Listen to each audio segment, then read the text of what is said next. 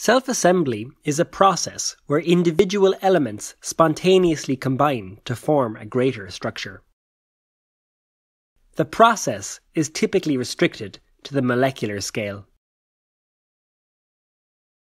Researchers at New York University programmed the self-assembly of particles so large you can see them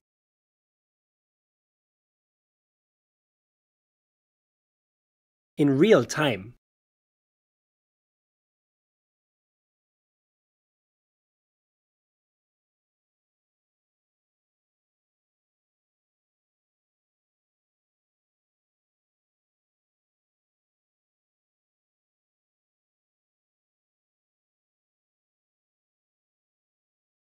The researchers used DNA nanotechnology to control the angles and the chirality, forming either left-handed or right-handed architectures.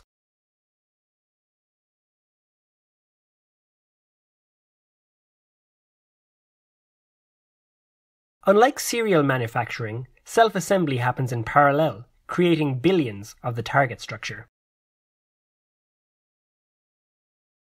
These structures may find use in applications ranging from biology to photonics.